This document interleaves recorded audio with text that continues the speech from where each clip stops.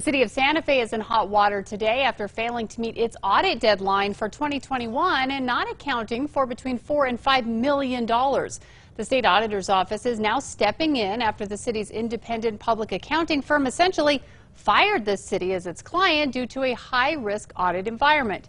State Auditor Brian Colon says this is part of a pattern of years of the city not submitting reports on time and years of letters of concern from the auditor.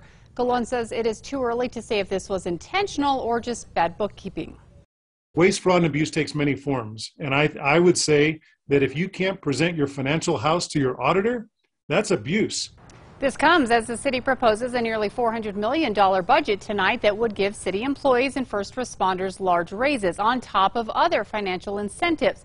Colon raised questions about that, saying, how do you even know if you have enough money to provide that compensation if your financial house is in disarray? The state auditor's office and other stakeholders will be stepping in the coming weeks to get the city back on track.